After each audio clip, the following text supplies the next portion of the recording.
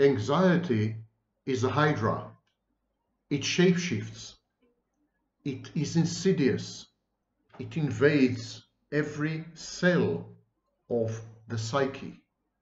Anxiety is like slow-acting poison, permeating every membrane, every defense, every behavior, every cognition, and every emotion. Causes cognitive distortions, such as catastrophizing. And it leads inexorably to comorbidities or dual diagnoses such as depression. Anxious people have a constricted life. They're trying to avoid the triggers of anxiety, and in doing so, they're limiting themselves to lives which are more and more narrow, less and less lived. And this, of course, brings on depression and worse. Anxiety is closely associated with multiple mental health dysfunctions. For example, hyposexuality. Anxiety reduces the sex drive, the libido, to the point of vanishing. Anxiety is also closely associated with psychopathy. Yes, most psychopaths are anxious. Look it up on my channel. There are 2 videos at least dedicated to correcting the misconception that psychopaths are not anxious and are fearless. And so anxiety is really, really bad for you. And I said that it shapeshifts. So for example, phenomena which don't look at all like anxiety are anxiety. Examples, Vaknin, intuition, hypervigilance. And this is today's topic, intuition and hypervigilance as examples, as forms of anxiety. My name is Sam Vaknin, as you might have guessed by now, and I'm the author of Malignant Self-Love, Narcissism Revisited. I'm also a professor of psychology to the detriment of my poor students, who are all, without a single exception, anxious, hypervigilant, and trying desperately to use their intuition to understand the mad professor who is teaching them. All right, Shoshanim, let's delve right in. Anxiety, as I said, is when you feel unpleasant for no discernible, clear, and good reason. You can't put your finger on anything. You can't pinpoint a threat out there. You do feel menaced. You do feel there is an ominous feeling, but you don't know why. And you can't explain and communicate it to other people. Clinically, anxiety is a form of compounded or complex emotion, but it derives from a cognitive distortion or even cognitive deficit known as catastrophizing. Anticipatory anxiety, which is a very common variant of anxiety, is built on catastrophizing. You anticipate the worst. You imagine bad things that are going to happen. Some people defend against catastrophizing by developing compulsions and obsessions, hence obsessive compulsive disorder. Others defend against catastrophizing by developing a state of internal arousal, like they're preparing themselves. The muscles are tense, the heart is beating, pumping more blood, and you are wide awake and alert, expecting bad, horrible things to happen and ready for the fight. This state of hyperarousal is another name for anxiety. And it's easy to see that someone is anxious, he's nervous, he's pacing back and forth, he has somatic complaints, he is ruminating, she is twitching, tics. I mean, anxiety is easily discernible, and anxiety is infectious. As organisms, we are built to communicate to each other an imminent looming threat. Anxiety is perceived by everyone around the anxious person as a warning sign, as an alert, as an alarm. And so people around the anxious person tend to become anxious as well. It's contagious. It's as if they were saying, he must know something that we don't know, because otherwise, why is he anxious? Why is he uneasy? Why is he worried? But they don't realize that all these, the worry, the unease, the catastrophizing, are diffuse. They are not focused. They are an overreaction to a situation that is usually totally imaginary. All these phenomena, the muscular tension, the restlessness, the fatigue, the breathlessness, the tightness in the abdominal region, the nausea, problems in concentration, sudden crying, all these have to do more with an internal scenario that is unfolding in the mind rather than with anything external. Anxiety resembles fear, but it is not fear. Fear is rational. It's a reaction to a real threat, immediate or perceived. It's a flight or fight response. Anxiety involves dread. Kierkegaard wrote about it at length. Anxiety involves dread. Fear doesn't involve dread. Fear mobilizes, anxiety paralyzes. People with fear usually try to construct defenses or tackle the source of the fear somehow. People with anxiety usually withdraw and isolate themselves and become, as I said, totally paralyzed. And so there are multiple forms of anxiety disorder. As I opened the opening of the video, and we need to look around us at human behaviors and human choices and human traits and so on, and realize that many of them have to do with anxiety. Consider, for example, gut feeling. Gut feeling is immediate, but it's nebulous. If I were to ask you to verbalize and analyze your gut feeling, you would have a problem. Very few people can do that. Actually, no one can do that.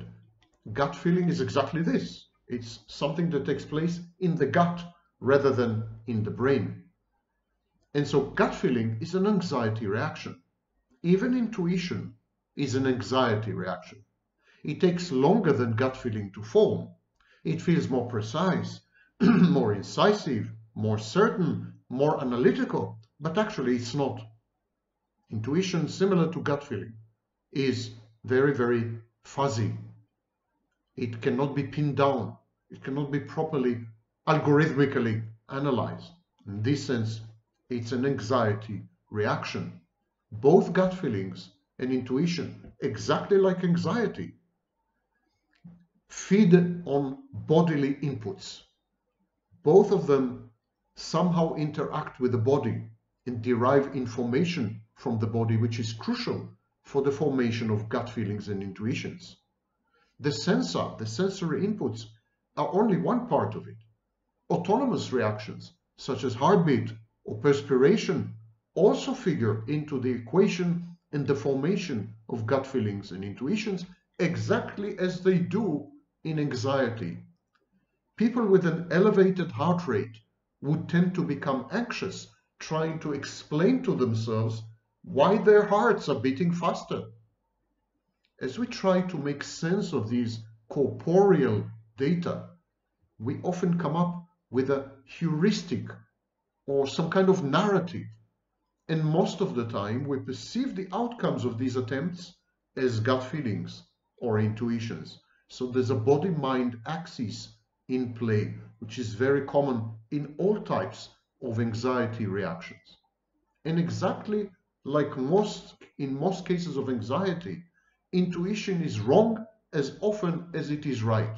It is a shaky foundation for decision making, but it is a reliable signal that further research and investigation are called for. I've made another video on this channel where I told you that when you come across a narcissist and the psychopath, Very often you're going to have a very strong, overwhelming even, gut feeling or intuition that something is wrong. Stop, disengage, study the issue, investigate it further, be careful, exercise caution. Intuition should not be confused with either emotions or cognitions. Intuitions are amalgams of both. In other words, intuitions contain emotions and cognitions, exactly like any other type of anxiety. But intuitions are a form of anxiety that has to do with hypervigilance. I will discuss it in a minute. We should listen to gut feelings and we should listen to intuitions. They're telling us that something has gone awry with the way that we perceive reality. And this alert bears careful investigation and research, of course. But I would not act on my intuition or gut feeling unless and until I have delved deeper into what it is that is nagging at me. Intuitions and gut feelings are a poor guide in the sense that they're not good at telling you what to do instantly. But intuitions and gut feelings direct you to invest some effort in trying to reach this certainty of action. Because as I said, as often as not, intuitions and gut feelings turn out to have been wrong. They involve catastrophizing, and some intuitions are even delusional. But in some of the cases, about half the cases actually, they do signal that you're misperceiving reality, that there's a lurking something. Doesn't have to be danger, but something is out there. Something is out there, and you need to find out what. Now, when intuitions and gut feelings are recurrent, repetitive, frequent, etc., we have a condition called hypervigilance. It's when we inaccurately filter sensory information, when we are in a state of enhanced sensory sensitivity. It's kind of a dysregulation of the nervous system, if you wish, and it's very common after trauma or within post-traumatic stress disorder. And so these stress signals, they trigger defense mechanisms and also involve catastrophizing, dangers perceived, which are real or imagined. And so hypervigilance is a state of chronic dysregulation, chronic release of stress signals and signaling molecules and hormones, and disproportionate, inappropriate reactions to this constant signaling, a reaction known as anxiety, and sometimes intuition, and sometimes gut feeling. And this, of course, is very exhausting. This abnormally increased arousal, a high responsiveness to stimuli, a constant scanning of the environment for imminent catastrophes, imminent calamities. There's a perpetual scanning because the hypervigilant person tries desperately to extract information from sights, sounds, smells, people, behaviors, locations, any piece of information, any type of activity, because the hypervigilant person has learned to connect, to associate change, evolution, environmental cues with trauma and with threats. This kind of individual is on high alert because he believes unconsciously that danger is always near and always imminent. He acts obsessively in clinical terms. Hypervigilance is not the same as a flashback, or in clinical terms, revividness or dysphoric hyperarousal. It's not the same as a flashback. In hypervigilance, the person remains cogent and aware of the surroundings. He doesn't lose touch with reality. In dysphoric hyperarousal, in true flashback, there's a loss of contact with reality and a total re-experiencing of the traumatic event. So there's a big difference between the two. Hypervigilance is a symptom of PTSD and other forms of anxiety disorders, but it's not the same as paranoia. It's not the same as schizophrenia, etc., etc.